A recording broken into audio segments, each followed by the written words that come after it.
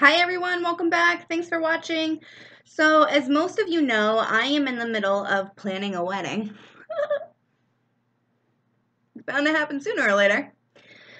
And for my 3 subscribers that have been following me, here's the latest update. So, I've been planning my wedding since I was about 12 years old. While everybody else was out getting messed up on New Kids on the Block and eating candy cigarettes, I was in my room tearing through bridal magazines.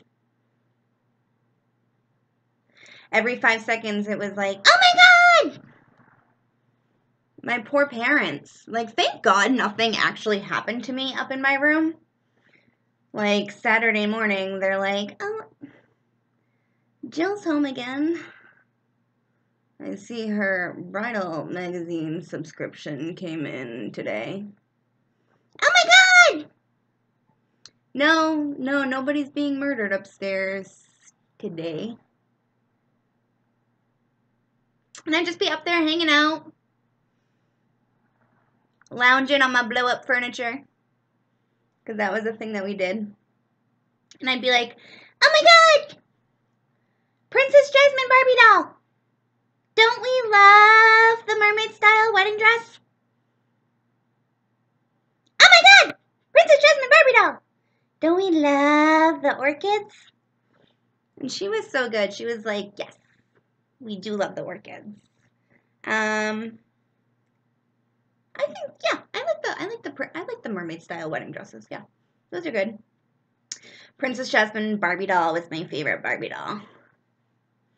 Although now as an adult, I'm like kind of bummed out that she married a criminal.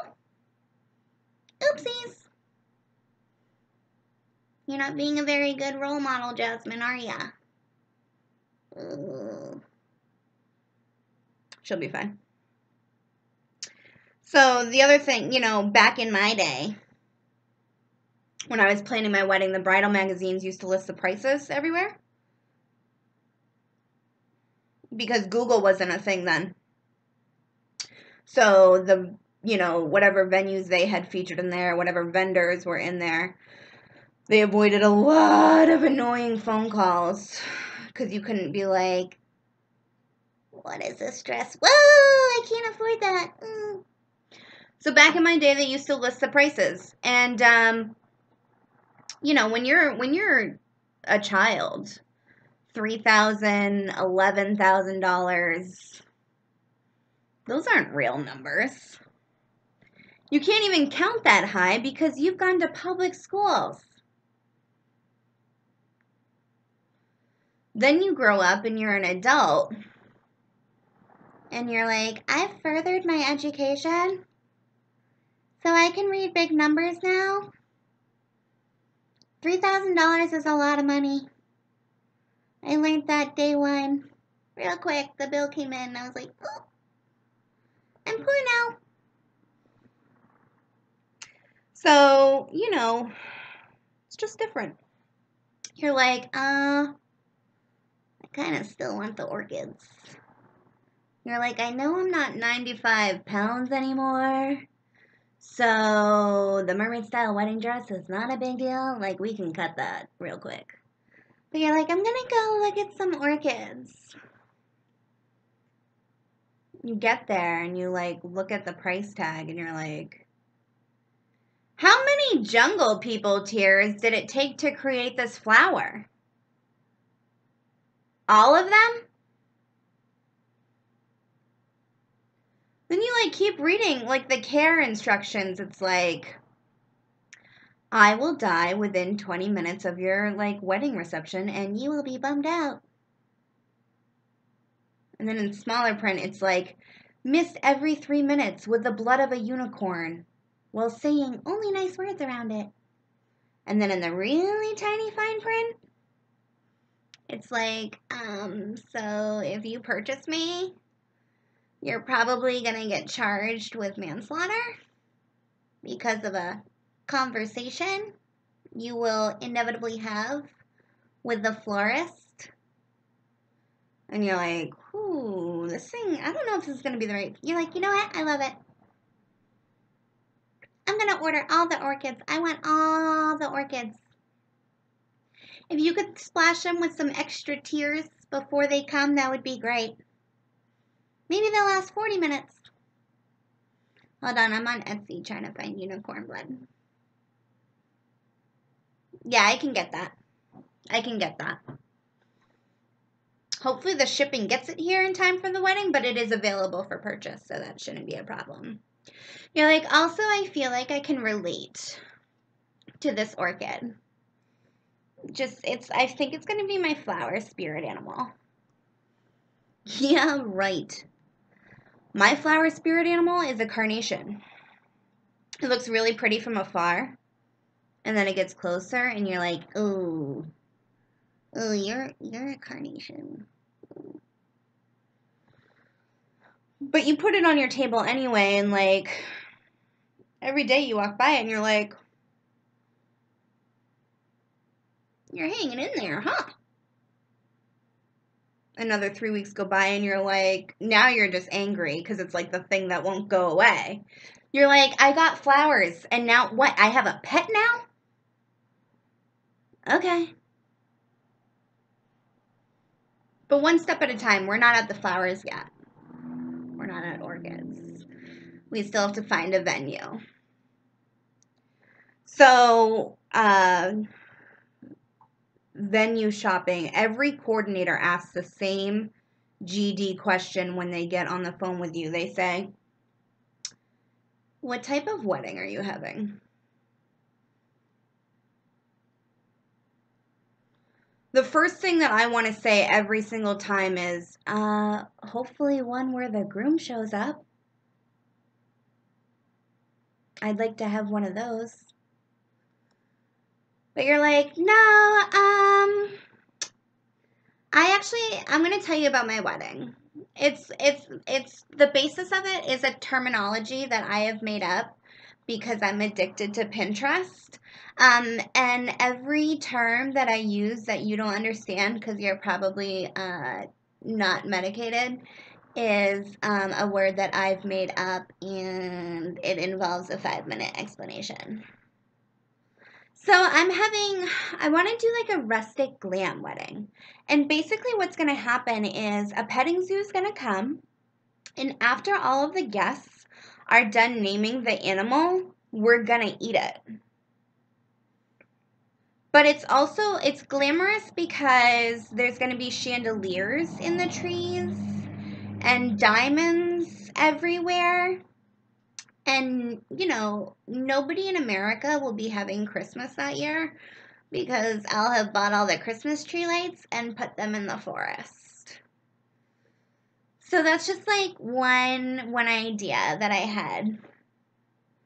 And your friends are like really supportive about your idea. They're on Etsy and they're like sending you links. They're like, oh, look, we can, like, if we made collars for all the animals before they became food, like, you could save a ton of money on wedding favors. We could just use these as wedding favors. You're like, thanks, guys. Love it. And the wedding coordinator is like, yeah, let me take out that binder. We have one of those. You're like, okay. Okie dokie. Real quick though, before we get into like that thing that I just talked about for 10 minutes, another idea that I have is like an aquarium thing.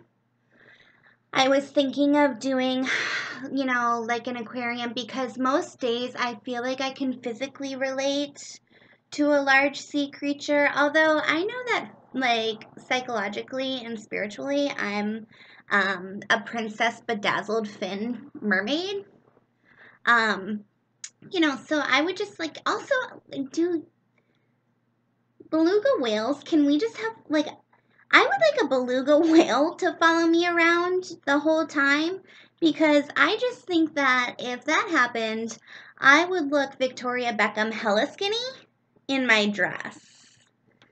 So is that like something that we can do? like a large sea creature thing. Do you want to see my Pinterest board for that?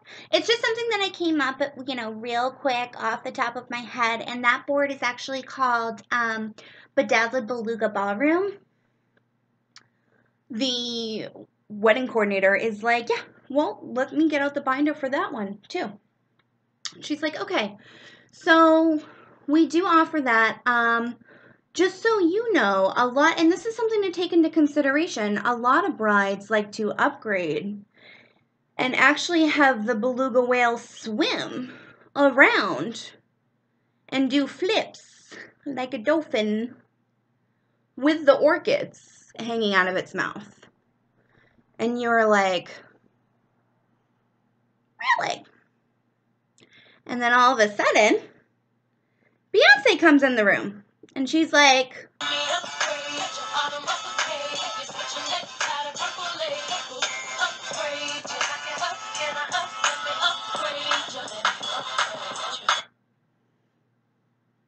people are like, Jill. You're like, oh my God, I'm sorry, I blacked out. I'm here now. Yes, okay, okay, yeah, we'll think. I need some water. Do you guys have some water? Yeah, we'll think about the beluga orchid upgrade. You're like, I love that. I love that that's an option. They're like, any other wedding ideas that you have that you can think of? You're like, no, just those two. Your husband's like, what about the other one that we've been talking about? You're like, I don't want to talk about that board. She's like, well, just give me the name of it. Just throw it out there real quick. Maybe I can work with it. You're like, it's called reality. And I don't go to that board that often because sometimes my therapist doesn't pick up phone calls in the afternoon. Sometimes that doesn't happen. So because of the, clear alcohol that I've been using to medicate myself with this month, we've narrowed it down to 2 different venues. We were originally going to do a destination wedding, but then after talking with our friends and our family, we realized that only about 10 people in our network actually liked us. So we're going to do something a little more local now. That's the plan. It's the plan that we're going to do. So I'm like calling different venues and I'm like, hi, I'm going to need an open bar and a place to humanely slaughter the entrees. Also, did your staff used to work in Cirque du Soleil?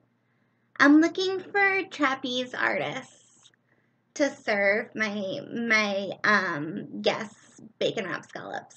Like, I want them in the air, like just somersaulting around with scallops. And I would like to do this for I think $40 because of Spring Vogue and glitter.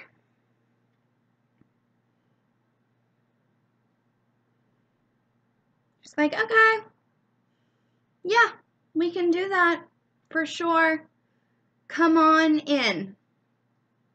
You're like, okay, and then just one thing really quick. You're like, oh my God, like this person is like a venue that like we can work with.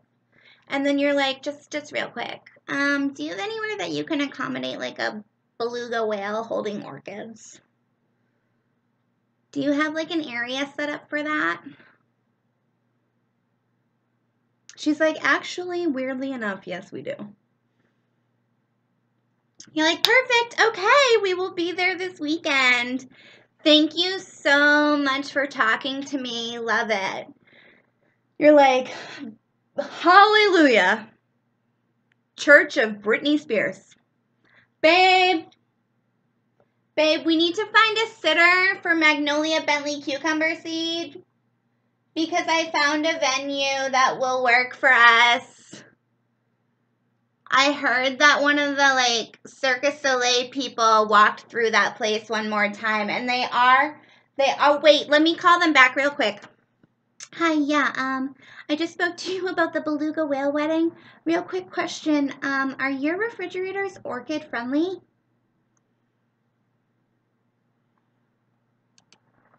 I will keep you posted as the adventures go on. Have a good night.